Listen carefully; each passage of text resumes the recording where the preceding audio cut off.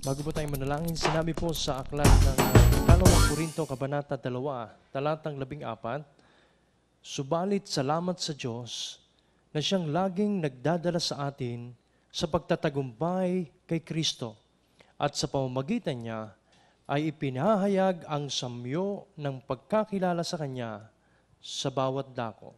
Dito yung sinasagot ang panglimang dahilan kung bakit tayo narito sa mundo. Tayo nilikha para sa isang misyon na ipakilala ang Diyos sa pamamagitan ng ating mga buhay. Tayo po'y manalangin. Marami pong salamat, dakilang Diyos, sapagkat kami yung pinagtatagumpay sa aming mga programa, activities, sa mga layunin. Kami hinuhubog po ninyo upang lalong maging epektibong kasangkapan upang lumaganap ang kabutihan dito sa aming bayan. Salamat po sa buhay ng aming Vice Mayor, sa lahat ng mga konsehal at mga empleyado dito sa Sangguniang Bayan. Kayo po, Diyos, ang siyang patuloy na gumabay. Dagdagan niyo po ang karunungan ng bawat isa, pagkalooban niyo ang bawat isa ng kalusugan at kalakasan, ng katyagaan, at koronahan niyo po ng tagumpay ang kanilang mga abilidad. Igawad niyo po, Diyos, ang inyong mapagpalang bendisyon sa bawat isa ritong nagkatipon at maging sa mga konsehal na nagdaraos ng kanilang kaarawan. Naway pagpalain kayo ng Diyos at ingatan kayo. Paliwanagin nawa ng Diyos ang kanyang mukha sa inyo at mahabag sa inyo.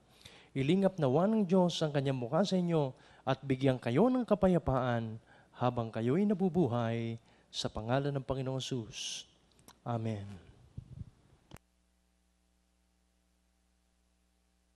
Ang kababayan, ang pambansang awit ng Pilipinas. Bayang magiliw, perlas ng silanganan, alab ng puso, sa dibdib mo'y buhay. Lupang hinilang, duyan ka ng magiging, sa manlulupig, di ka pasisiil, sa dagat at bundok, sa simoy at sa langit mong bukaw. May ilag ang tula at awit sa paglayang minamahal. Ang kislat ng watawat mo'y tagumpay naraminig. Ang bituin at araw niya kailan pa may magdidilim. Lupa ng araw ng buwan, hatid pagsinta, buhay ay langit sa piling mo. Aming ligaya na pag may mga api at matay ng dahil sa'yo.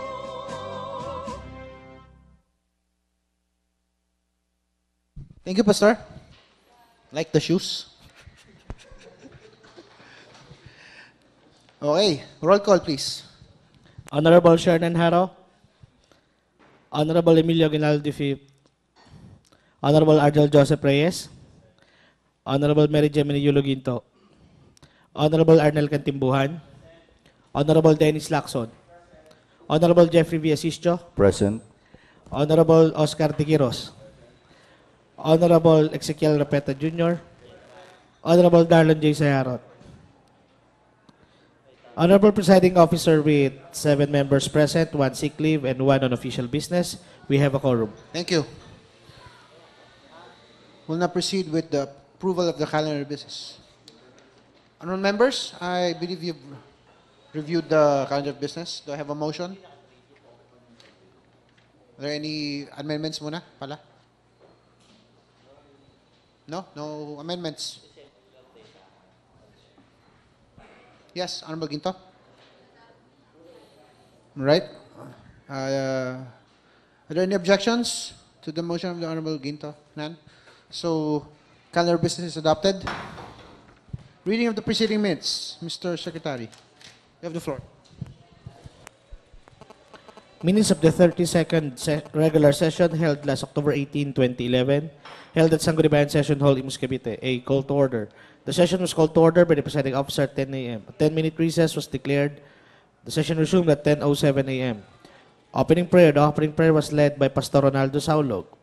C. National Anthem. The national anthem was sung. D. Roll call. The presiding officer asked the secretary to call the roll. After the roll was called, the secretary declared that there is a quorum with 9 members present, and the following comprise the quorum: For those who were present, Vice Mayor Mandy Ilano, the presiding officer, Honorable Mary Gemini Yuluginto, the presiding officer pro tempore, and Honorable Shernan Haro, Honorable Emilio Aguilera V, Honorable Arnel Catimbuhan, Honorable Dennis Lacson, Honorable Jeffrey B. Asisio, Honorable Oscar De Quiros, Honorable Ezequiel B. Repeta Jr., and Honorable Darla J. Sayarot were the Sangguniang members present during the 32nd regular session.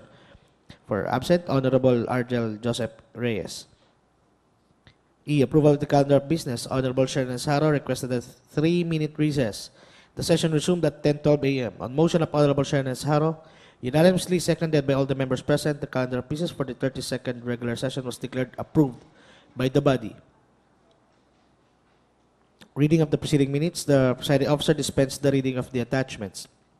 Honorable Mary Gemini Yulo Ginto made a motion to amend the third sentence of 4.2 of other matters with the following amendment.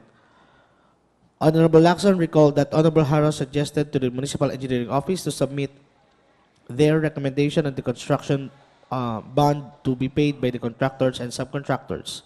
On motion of Honorable Shernan Haro, unanimously seconded by all the members present, the minutes of the 31st regular session held on October 11, 2011 was adopted by the body as amended. G. Matters arising from the minutes, we have none. H. Informational matters. H.1. An invitation letter from Honorable Homer T. Saclayan regarding the Talakayan ng Barangay 2011. A forum to be conducted by the Treasurers League of Cavite on October 21, 2011, 9 a.m. to 11 a.m. at the Bulwagang Ugnayan. The matter was for the information of the body. The presiding officer stated that if the body can join the invitation, especially the chair of the Committee on Finance and Appropriation. H.2. An invitation from SK Federation President Honorable Darlon J. Sayarot regarding the first SK Organizational Leadership and Reorientation Basic Orientation Seminar, or the Scholar Boss, to be held on the 24th to 26th of October 2011 at the Development Academy of the Philippines, Tagaytay City. The matter was for the information of the body. H.3. A seminar on Sangguniang Information System for the implementation of Legislative Tracking and Performance Monitoring Project, LTPMP, of the DILG Bureau of Local Government Development on October 19 and 20, 2011 from 8 a.m. to 5 p.m. at the Sangguniang Bayan Session Hall. The presiding officer stressed that everybody should attend the seminar. I. Calendar of business. Number 1. Business for third reading, we have none. 2. Unfinished business, we also have none. 3. Business for the day. A. First reading referral to committees. A.1. FR 08-11-113. A request for a resolution approving the subdivision plan submitted by Lopscom Realty Corporation Good Life Residences Subdivision Project located at Malagasang 2C, Imus, Cavite. The matter was referred to the Committee on Zoning and Land Utilization. Honorable Arnel M. Catimbuhan requested 2 weeks to report on the matter. A.2. FR 08-11-114. A letter transmitted to Honorable Oscar B. De Quiros from the Sangguniang Barangay of Anabuan F, asking help to resolve their problem at the pedicab station in their barangay. The matter was referred to the Committee on Transportation and Communication. Honorable Oscar B. De Quiros requested 2 weeks to report on the matter. A.3. FR 08-11-115. Submitted to the Sangguniang Bayan of Imus for its review and approval are the following barangay revenue measures, namely, number 1, Barangay Ordinance Number 2011-001 of Barangay Tansanluma 4, and number 2, Barangay Ordinance Number 04-2011 of Barangay Medition 2A. The matter was referred to the joint committees of Committee on Ordinances and Legal Matters and Committee on Barangay Affairs. Honorable Mary Gemini Yulo Ginto requested 2 weeks to report on the matter. A.4. FR 08-11-116. A letter from Honorable Homer T. Saclayan requesting for the realignment of funds of various offices of the municipality, mostly for gasoline expenses, considering the shortage of appropriation due to the recent oil price increase and some other expenses which are deemed necessary. The matter was referred to the Committee on Finance and Appropriation. Honorable Mary Gemini Yulo Ginto requested 2 weeks to report on the matter. A.5. FR 08-11-117. A letter from Police Superintendent Hersan Hierco Mojica, Chief of Police of Imus, requesting to adopt an ordinance for the imposition of penalties